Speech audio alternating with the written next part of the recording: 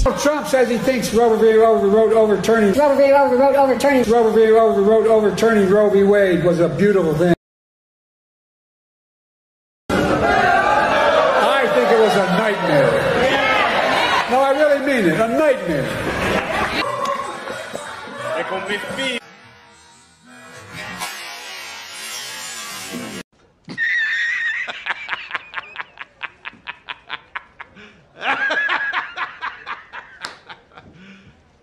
I made it clear again last night that you elect me and Kamala. Easy for you to say. Well spoken, sir. That actually was pretty funny. You give us a Democratic Congress. We will make Roe v. Wade the law of the land again. What you just said is one of the most insanely idiotic things I have ever heard.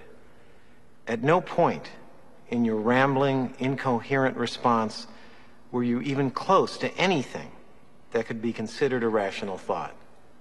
Everyone in this room is now dumber for having listened to it. I award you no points, and may God have mercy.